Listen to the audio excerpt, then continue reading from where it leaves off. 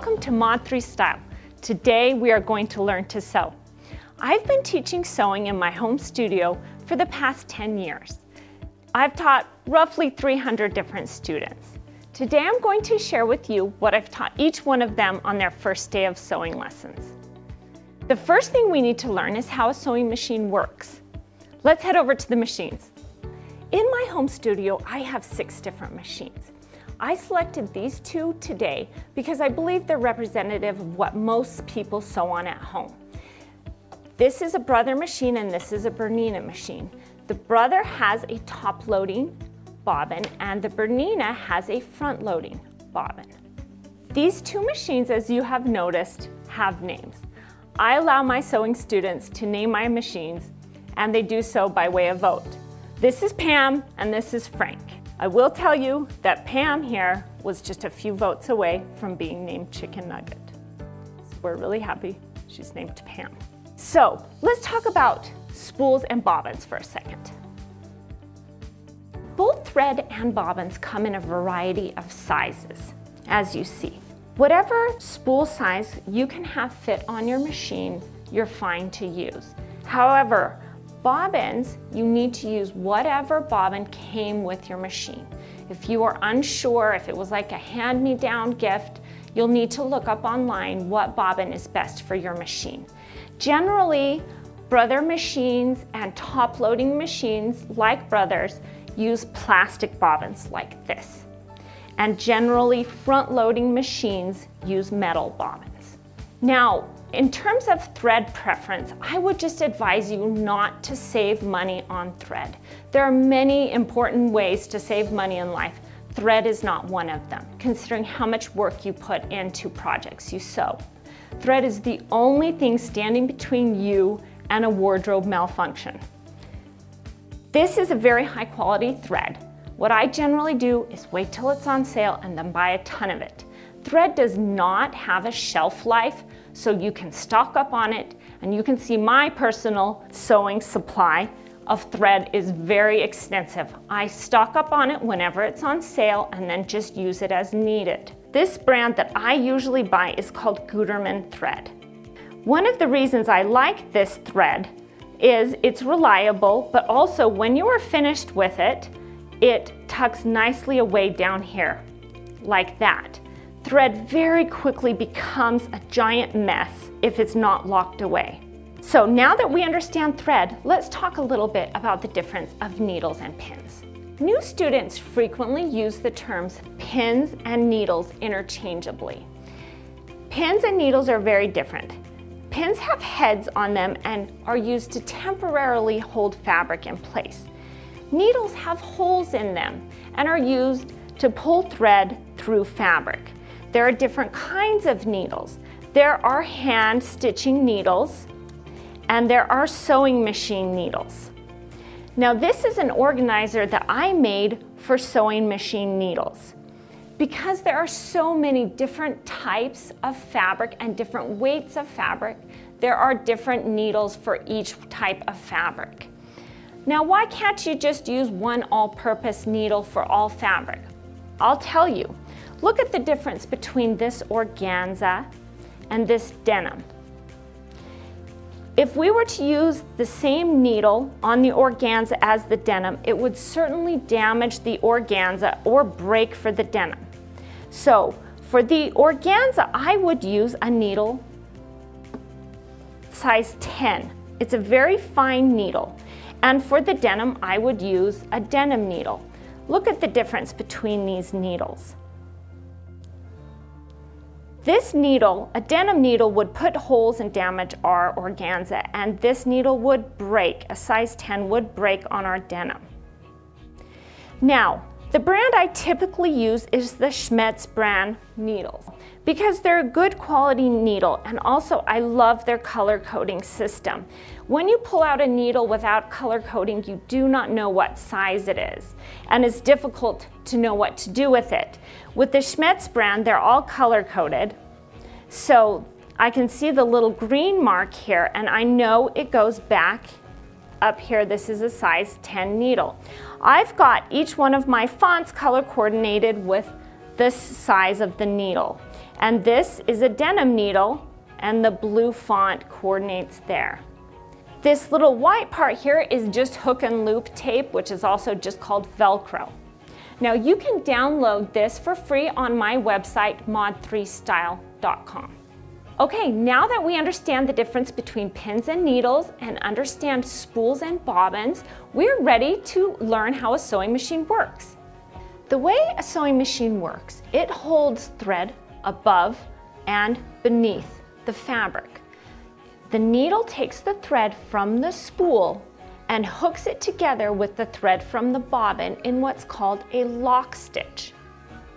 Now there are between 2 and 4 different ways to make your needle go up and down, depending on your machine. The first one we'll talk about is your foot control. I frequently refer to it as a gas pedal. This helps my students understand how it works.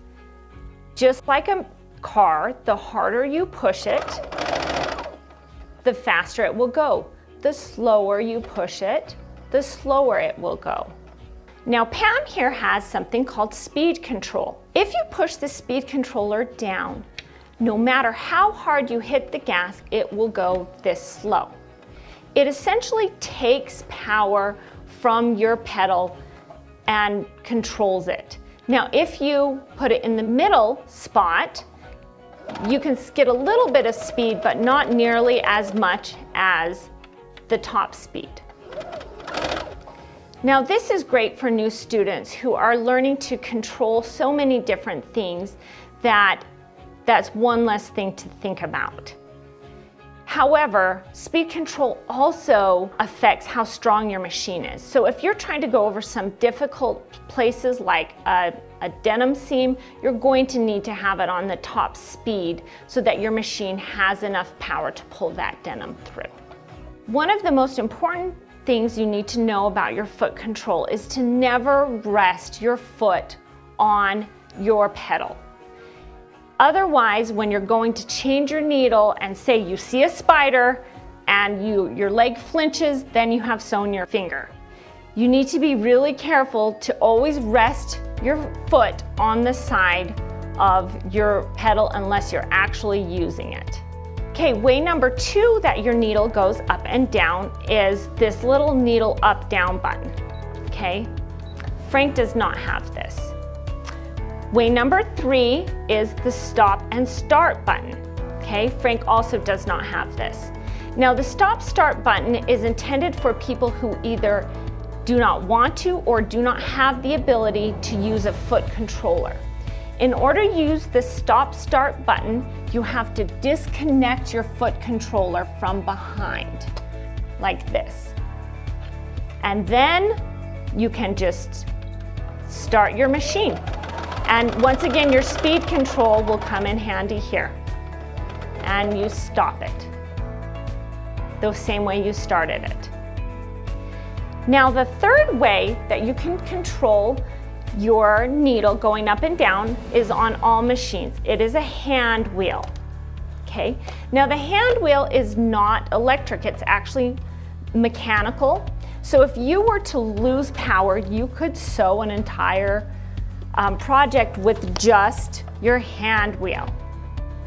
Okay, the hand wheel is also really useful when you want to very carefully place your needle exactly where it needs to go. This is useful especially like if you're sewing a zipper and you don't want to risk breaking your needle, then you would really carefully use your hand wheel to place your needle down exactly where you want it. I will tell you one quick anecdote. When my daughter was only 5 years old, she saw so many students coming to my house and she was so desperate. She was relentlessly begging to sew on my sewing machines. So I finally made a compromise with her. I allowed her to just sit at my machine and turn the hand wheel. She would sit there for surprisingly long periods of time for a 5-year-old and just sew with her hand wheel over and over. Now that we know the 4 different ways to make our needle go up and down, we are actually ready to learn how to sew. Now there are 3 different skills you need when we sew. You need to be able to sew a straight line, you need to be able to sew a corner, and then you need to be able to sew a curve. And we're gonna do that right now. Before we actually sew, we need to learn 2 vocabulary words. The first is feed dog. Now, sometimes it sounds like I said feed ducks, which is almost as weird a name as feed dogs. Makes about as much sense, but the word is feed dogs. They are these little teeth here. They actually reach up and grab your fabric and pull it back through the machine. You do not have to push your fabric. I'm gonna start so you can see them in action. Okay. And if you hit reverse, they go the other way.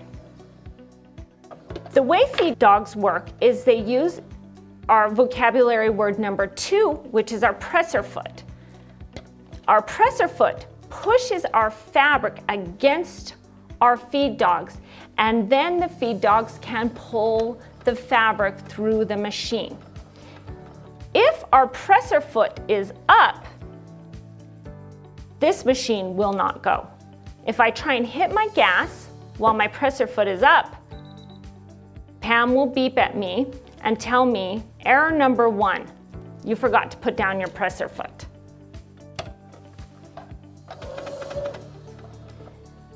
Now, some machines will go with the presser foot up, but that just leaves the feed dogs to almost just kind of scratch the fabric. They do not have the power to pull your fabric through unless your presser foot is down. Now, presser feet are interchangeable, and your machine probably came with a variety of different presser feet, as you see here. Bernina's presser feet are larger. Now, just incidentally, I feel like the sewing industry made a huge mistake by calling them presser feet.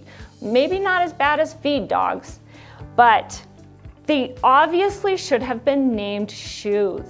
Women are irresistibly drawn to collecting shoes, and the same is not true for feet. And of course, Bernina's presser feet could have been called boots. Big mistake, sewing industry. The way you change a presser foot is you simply put it in and set down your presser foot like that, and it latches right in. All right, we are ready to sew. Now that we have those 2 vocabulary words in mind, we can push over Frank for a little bit. I'm going to attach the flatbed for Pam. These little legs pull out, and it gives us a bigger surface area for sewing. Now there are, as I said, 3 different skills that we need as we sew. We need to be able to sew a straight line, we need to know how to go around a corner, and we need to be able to sew a curve.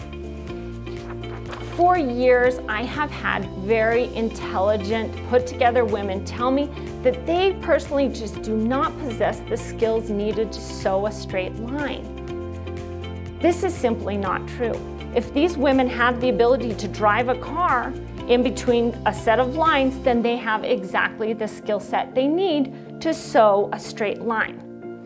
The problem is people are naturally inclined to lose focus and to focus on the wrong things at times. Going back to our driving analogy, if a person drives off the road, it isn't because they lack the skill set required, it's more likely because they are focused on the wrong thing or they're distracted. The exact same thing is true with sewing, okay? When we sew, we have to decide exactly where we need to put our eyes. When I want to sew a straight line, I decide exactly where I'm going to look. I am going to look right here, right in the crack of this foot. I'm going to watch this line enter right here. I'm not going to watch back here, just right at the front of my presser foot. Now, most people are so excited about the functioning of the needle, they spend their time watching it go up and down and up and down, and that's when they find themselves out here. But if you keep your eyes right here and nowhere else, you will sew a straight line.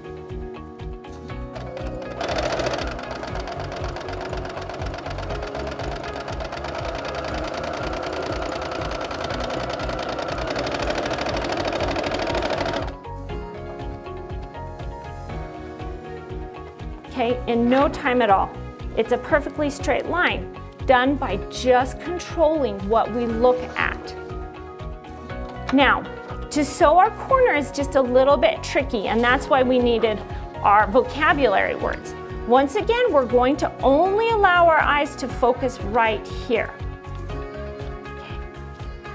So, to go in a corner, we're just going to aim to stop roughly right in the corner. You can stop a second early if you want and use your hand wheel to take that last stitch to make sure it's exactly right. We're going to stop with our needle in our fabric. This is when we will lift up our presser foot. It will hold our paper or fabric exactly where it needs to be, and then we can turn to put our line in front of our presser foot once again. And stop. Now, say you make a mistake and go too far, okay? Go ahead and use your back stitch. Take a couple stitches back and stop with your needle right in that corner. Lift up your presser foot and turn your line toward you. And then go again. All right, I think you have the idea. So, of these three, the curve is actually the most difficult. This time it doesn't actually work for us to focus right at the front of our presser foot, because you see already our presser foot is off our line. So this is a time we need to actually focus right at the base of the needle. We are not going to watch our needle go up and down. We're going to focus right at the bottom of the needle.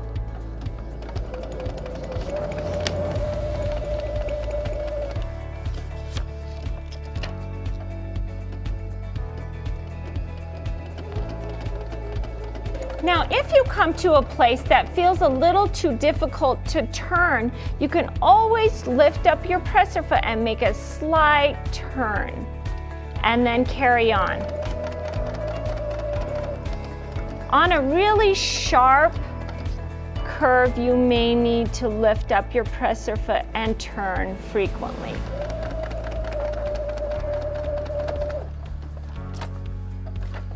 All right.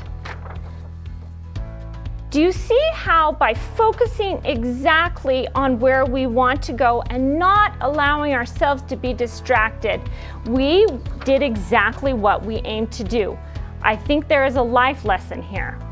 It's easy to look at the wrong thing and be distracted by the wrong thing when you're sewing. But if you can do this, you do have the skill set you need to sew most sewing projects.